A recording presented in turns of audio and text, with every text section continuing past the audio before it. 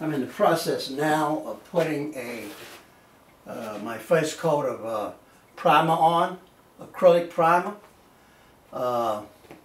because the paint and the surface that the paint is put on is only as good as your ground. You know, if you get a cheap, inexpensive gesso or primer that is not going to hold up, then your paint is not going to be able to hold on that either.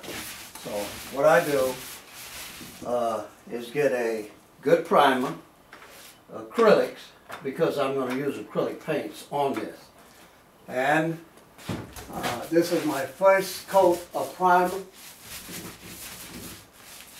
I roll on because it rolls on evenly and is very good for finishing up something in a hurry. If I had to take the time and use a wide paintbrush on this, well, it would take me quite a long time compared to the roller.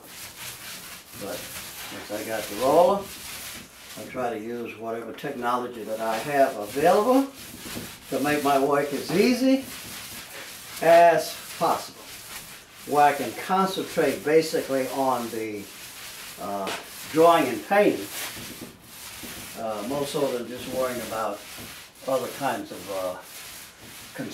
time-consuming project, such as just using a wide brush to paint.